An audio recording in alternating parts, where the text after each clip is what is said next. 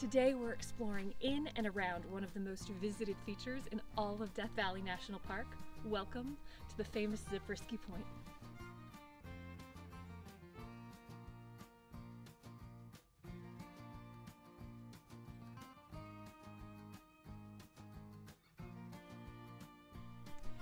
The views from this spot are some of the most iconic in all of Death Valley, and it's not hard to see why tourists and photographers have been flocking to this overlook for decades. In fact, Zabriskie Point has been the backdrop for countless movies and photo shoots, including the Easy Rider movie, Star Wars: A New Hope, and U2's Joshua Tree album cover was actually captured at this spot.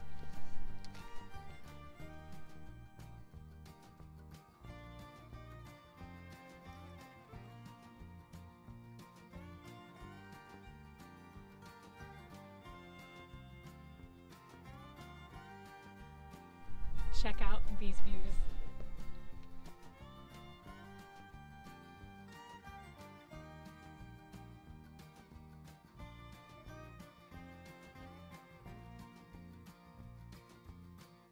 Long before this area became a tourist attraction, these badlands were carved out by weather and water for eons, culminating in the beautiful formations that are striped with an array of colors.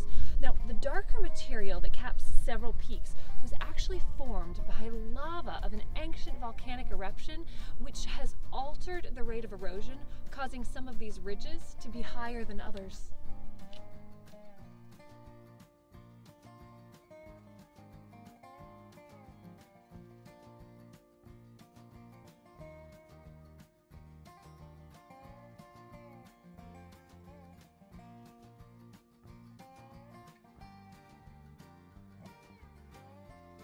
One of the reasons this spot is so popular is the accessibility. The walk up to the overlook from the parking area is only a fourth of a mile up a short hill, and it's fully paved, making this one of the easiest hikes in all of Death Valley.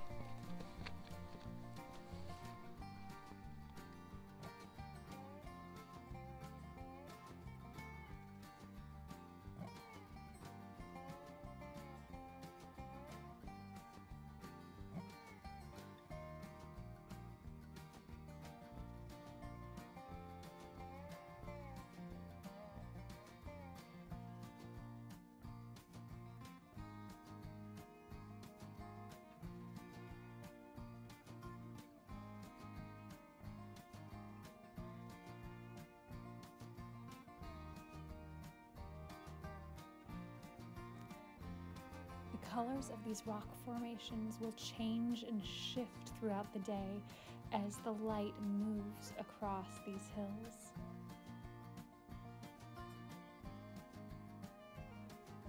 Zabriskie Point is a National Historic Landmark, and it was named after Christian Zabriskie, who was a prominent member of the Pacific Coast Borax Company from 1885 to 1933.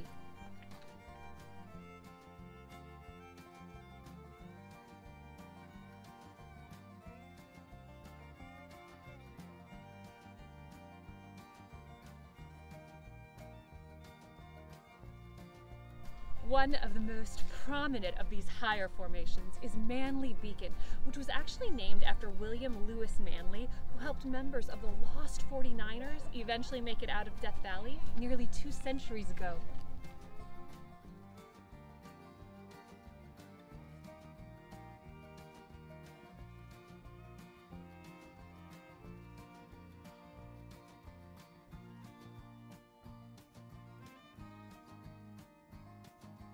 Make sure to walk all the way up the trailhead to read the informational plaques at the top of the viewpoint.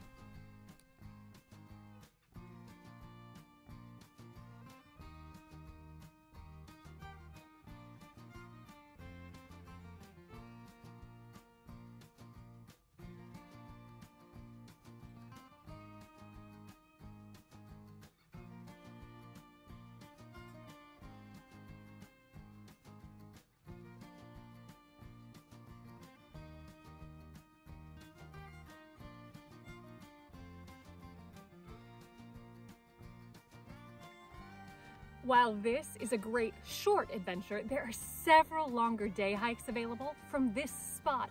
Near the parking area, you'll find the trailhead that leads to the Badlands Loop, which is 2.5 miles weaving through this otherworldly terrain. And if you're feeling extra spry, you can connect this with the Gower Gulch Loop, which will take you all the way down to the Golden Canyon Trailhead and back for an additional 4 miles.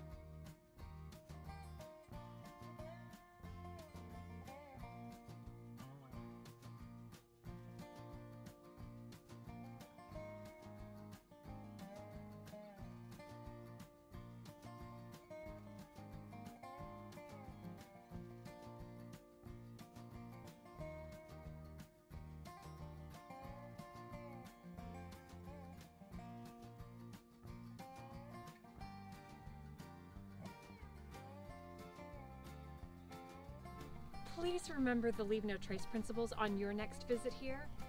If you do venture out into this wilderness, please always come prepared, bringing plenty of sun protection, extra water, a good GPS device because it can be easy to get turned around in these badlands and the weather can be brutally hot and dangerous. And remember proper footwear wherever you're hiking.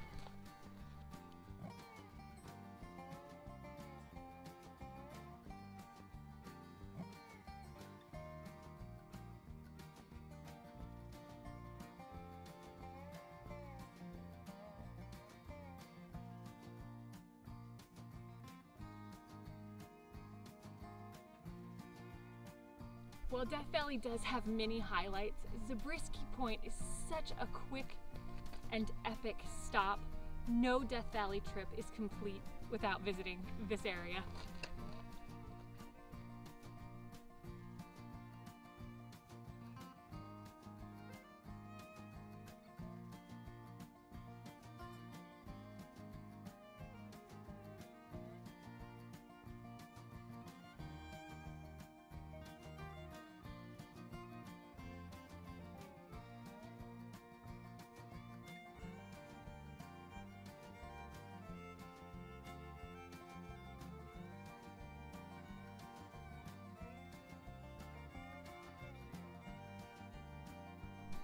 Thanks so much for joining me today in Death Valley, and for more detailed information on this spot, see my full Zabriskie Point blog post at flyingdawnmarie.com.